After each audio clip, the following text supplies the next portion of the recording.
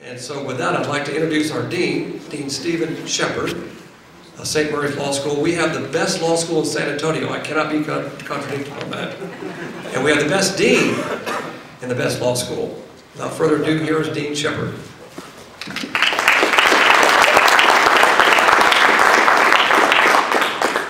Thank you, Jeff. And I always love that joke. I went to Columbia, which was and is the finest law school in Harlem. Harlem, of course, only has one law school.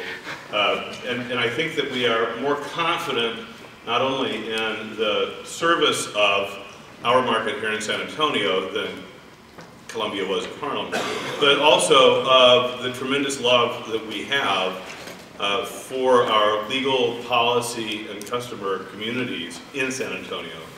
And one of the most important parts of that outreach, parts of that service, parts of that support is what the Center for Terrorism Law has done, and also what the School of Law is doing in order to better prepare our students, and also to better provide support for the people that we serve.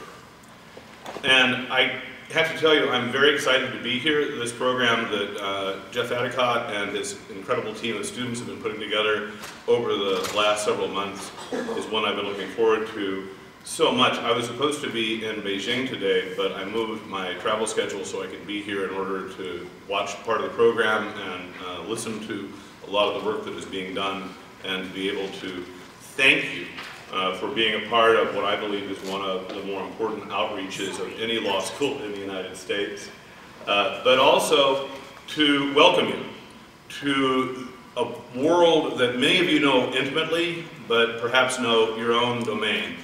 And there are always more and more areas of geography outside of that. And for those of you that are coming to this for the first time, to welcome you to an arena that is at the very forefront of the development of the law. And from time to time, these things come up, and I'm asked, so what are the most exciting programs, and what are the great things that you do when you're at the law school? And I say, well, we have this wonderful terrorism program. And people stare at me, especially if I'm in a foreign country. It's like, no, we're against it. It's not what it sounds like. But in order to understand the needs for regulation, in order to understand the balance that we know in a democracy we have to understand, and we have to be able to deal with the things that we regulate, even if the things that we have to regulate are themselves terribly dangerous, and often dangerous to the point that they have no good. And terrorism in itself is something that has no good. Cyber terrorism is no different. And as I thought over the last several weeks of things that I could add to a program with extraordinary experts in various dimensions, both public and private, of the problem of the management of threats of cyber terrorism, I realized that there's a great deal of what we're doing that, though the weapon is new, and in some ways, though the environment of the weapon, that's almost unbelievable. There are ways in which we get used to thinking of these things, and maybe we shouldn't get used to thinking of these things. It's like the idea of $1 trillion. I was listening to a newscaster say, rather conveniently, well, it's a $4 trillion. I'm thinking, you don't know what $1 trillion is. If you could think of what $1 trillion is, you'd probably be cowering under your microphone. We get used to these ideas, and we shouldn't be used to these ideas. The idea of a cyber threat is really unimaginable in many ways. We know it exists. We read about it. We see its effects. We have friends who are affected by it. Some of us have friends who are creating the code that could either be the shield or the sword of cyber weapons. But it still has an unreality that I think is very difficult. And that makes it especially difficult in my day-to-day life as a lawyer. It makes it very difficult to talk about the relationship of something that seems beyond our understanding, and to talk about that meaningfully as a matter of law. How do you stand in front of a jury box and talk about a cyber threat? It's like talking about a ghost that actually knocks over things. Well, the law of poltergeists would not fill a room like this, because there's a reality to these things, even though there is this unreality. There is the risk, there is the corporate aspect, there is the commercial aspect, and most importantly for most of us, there is the security and defense aspect of these very real threats. But in the midst of all this, there is, to me, still the fact that though all of this is new in this unreal way, there's also something that is remarkably old, because it is still about human endeavors, it's still about human activity, and it's still about, in almost every way, the misuse of power by human beings. Well, now that's something the law does understand. That's something that we really are pretty good at. That's something that's been around for a long time. And I was just sort of pondering, I had an air flight the other day, and I was on the plane, and I was thinking, what does cyber threat, this concept of a danger that can be sent by someone through my computer, what does that feel like in antiquity?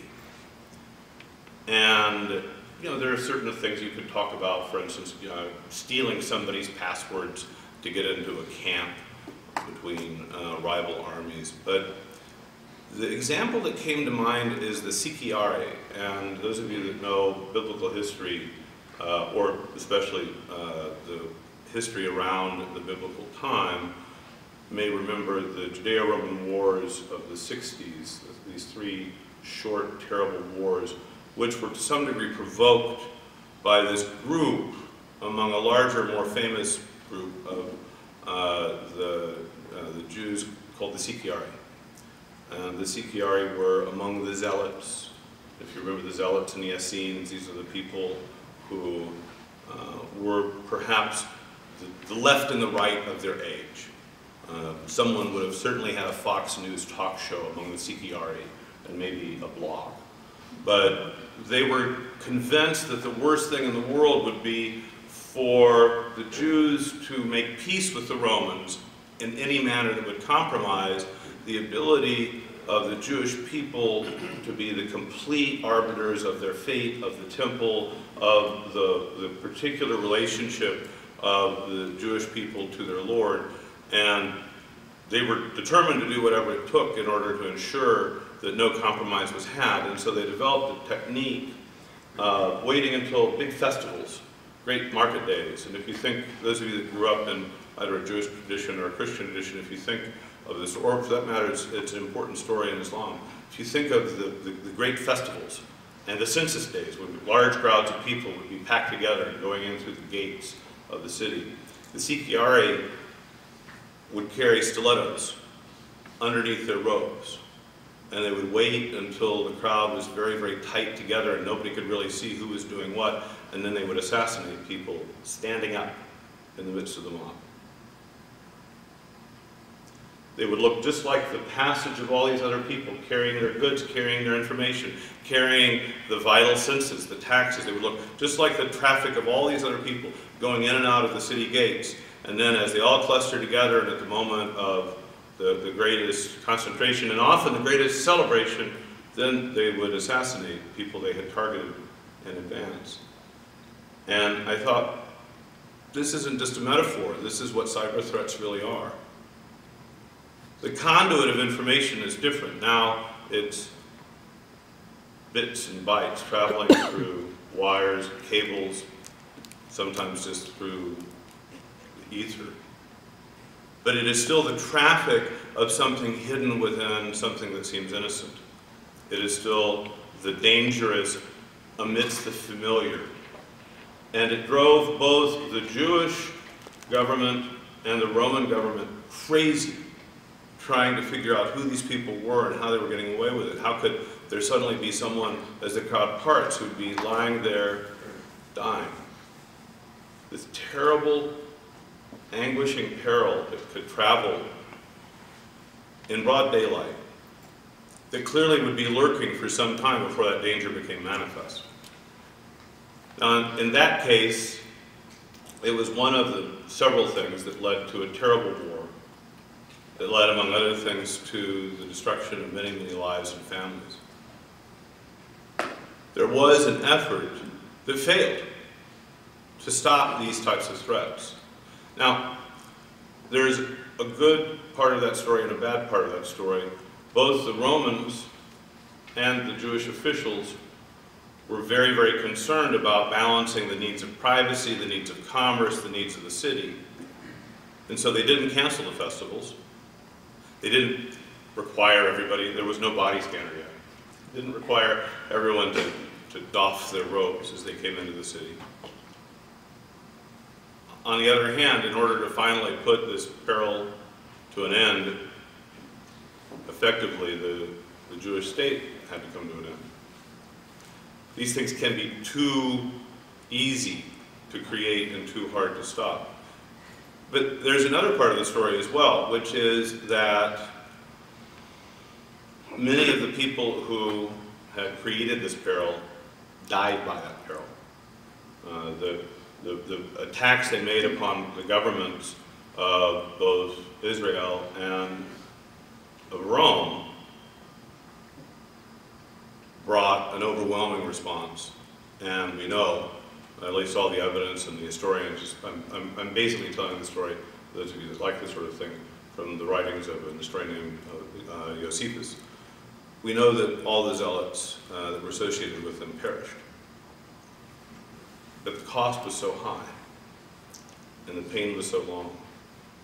And yet, still, everyone involved knew that the balance of allowing day-to-day life, allowing the liberties that the Jewish people prize as a part of their special relationship with God Almighty, that these were more valuable than could be sacrificed, just to stop some guys with knives. This terrible balance between what we have to allow in order to achieve our greater social ends, those things that we have to allow in order for the privileges that we have built this system of laws, of hopes, management. This system is more precious than even sometimes life itself, even when we know it is our own lives that we may be putting at risk, because it was those officials who did not take more draconian steps. This to me is very much like cybersecurity. This to me is very much like facing genuine cyber threats. We know that we need to have more carefully tailored laws. We know that we have to become more adept at searching for the knives. We know that we have to work harder and better at the types of human intelligence that allow us to learn where the Sicarii are before they begin to sharpen those blades. We know much more now, in part because we are the heirs of the knowledge of 2,000 years of better, more subtle, better balanced security. We have a constitutional structure that has respected the dignity of every individual, those accused even, those found guilty even, in our system, because they remain the reason there is a government, which is to protect all of us. We know that the lessons learned by the officials of the Jewish state and also the officials of Rome, that at all costs, you cannot surrender those things that you value even more because of a threat. And so I think about the experience that our students have working in the Center for Terrorism Law, working with professionals in an array of new and sometimes very old fields. The opportunity not only to practice tools of law, but to understand the needs of a very sophisticated, very quickly evolving marketplace in which the government, private contractors, private consumers, all of these people, and increasingly, not only do we find corporations in need of these types of protection, and their ancillary entities like the insurance market and all of their companies and entities, but private individuals need these tools as well. I'm grateful for the leadership that Jeff Adicott has shown, not only for the law school and Texas, but for the United States, in engaging in these problems and carrying our students forward to have them able to serve in these important leadership roles in the future. I'm grateful to all of you for being here as a part of this discussion. I think it's going to be a wonderful day. And if you're an employer, I want you please to make sure that you meet some of our students, because you might really want to hire them in the years to come. And I hope you have as much fun listening to this as I intend to this morning. Thank you very much.